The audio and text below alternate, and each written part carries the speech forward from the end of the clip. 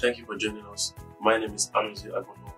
This article discusses the concept of estate planning, the applicable methods and techniques, and some of the salient points to note while selecting an estate planning method.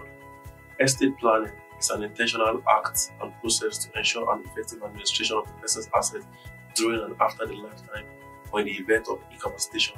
The concept goes beyond administration and management of assets upon demise to setting up mechanisms that ensure their continuous growth.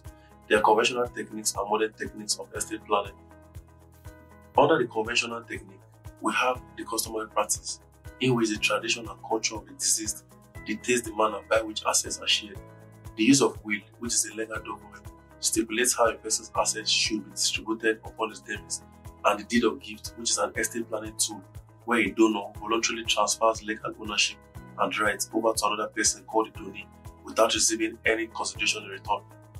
Considering that family structures and assets are constantly evolving and becoming more complex, the modern techniques of estate planning provides more sophisticated methods to cater for these complex structures. One of the modern techniques include a private trust, which entails the creation of a fiduciary relationship where the estate owner transfers his property to a trust, which will be managed by the trustee for the beneficiaries. Other modern techniques include setting up a foundation and the use of power of attorney. While considering an applicable estate planning method, it is important to know the following. 1.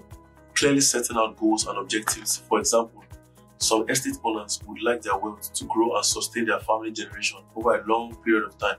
Others prefer to pass their estate to non-family members under a charitable cause. 2. The nature of the asset, as it will determine the technique to be used.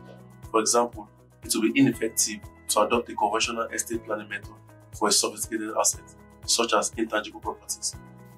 3. One is to consider an estate planning method whose benefits outweighs the financial and cost implication. In conclusion, estate planning is essential to ensure that one has a say on what happens to one's assets upon demise, as inadequate estate planning could have dire consequences. To read more on our articles, please visit our website and subscribe using the button below. Thank you.